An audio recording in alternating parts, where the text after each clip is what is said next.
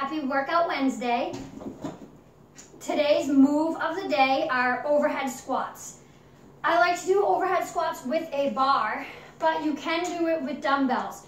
But I'm going to tell you the dumbbells are a lot harder. So if you are using dumbbells, start really light and maybe start with one in each arm. So what you're going to do is arms up. The wider your hands on this bar, the more mobility you're going to have. A lot of people tend to go forward, and it's because of their shoulder mobility.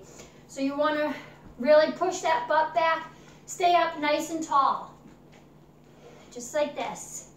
Make sure your knees aren't going out over your toes.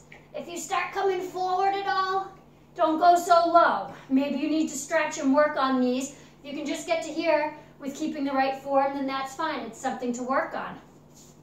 I'll show you from the side. So your butt goes back.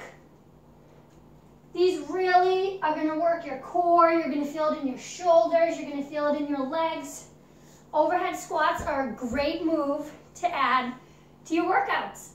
Try adding 3 sets of 10 to your leg day workout or your ab day workout, or just add them into your routines.